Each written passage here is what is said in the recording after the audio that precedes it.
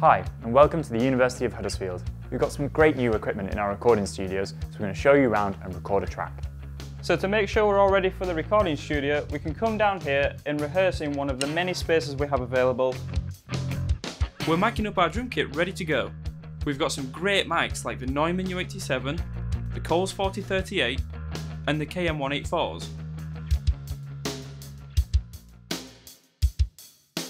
We're recording the drums into Pro Tools using the brand new 48-channel Audient mixing console. It's an amazing desk which can be found in professional recording studios, and we've got some great new EQ and compression units. Now we're going to track bass through this SSL XL console. It's fully loaded with 500 series EQs and a bunch of great preamps. If I want to, I can reamp using these bass amps later on. This allows me to further shape my tone. Recording great guitar tones is so much easier with great amps. We have the Vox for clean and warm sounds, the PV for metal tones, and the Orange has a great crunch for alternative styles. We're using the SSL AWS 924 mixing console.